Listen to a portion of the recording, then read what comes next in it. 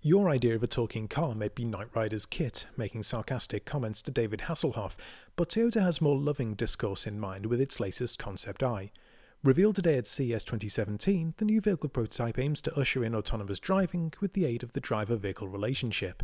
That includes artificial intelligence called UE and a whole lot of LEDs. The Concept I design itself is certainly striking. Part shuttlecraft pod, flotation tank and pod handheld vacuum, depending on the angle at which you're looking, it's definitely going to get you noticed on the road. Throw in a triple set of gull-wing doors, one on one side, two on the other, and you've got a seriously eye-catching ride in the parking lot. It's the handiwork of Toyota's Calty Design research team in Newport Beach, California, while the user experience technology was cooked up at the Toyota Innovation Hub in San Francisco. Their angle was apparently kinetic warmth, which Toyota describes as a belief that mobility technology should be warm, welcoming, and above all fun. UE, as the AI has been nicknamed, uses a variety of sensors, along with pattern and routine observation, to figure out the driver's emotions.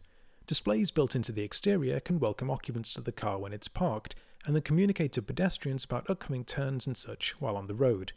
A bold automated warning on the nose lights up when UE has control of the wheel. Inside, for a concept, there's a surprising dearth of big displays. Instead, Toyota says its approach was to put information in the places you'd naturally expect to find it. So, views from the blind spot cameras are projected onto the seat pillars so that they're visible when you glance over your shoulder before making a maneuver. A new head-up display is in a more user-friendly position to keep your eyes on the road. As for autonomous driving, indicated with different coloured lights in the driver's footwell, UE is designed to always be watching out, even if a human is at the wheel. The AI's involvement might be as minor as injecting a little visual or haptic stimuli to flag a potential hazard that might have slipped the driver's notice, or it could automatically take over driving functions in dangerous conditions or when the human occupant is tired. The combination, Toyota claims, gives Concept I exceptional ability to use mobility to improve quality of life. We'll know whether that pans out in reality over the next few years. Toyota says it plans to take the Concept I out for real-world evaluation, albeit in Japan, not in the US.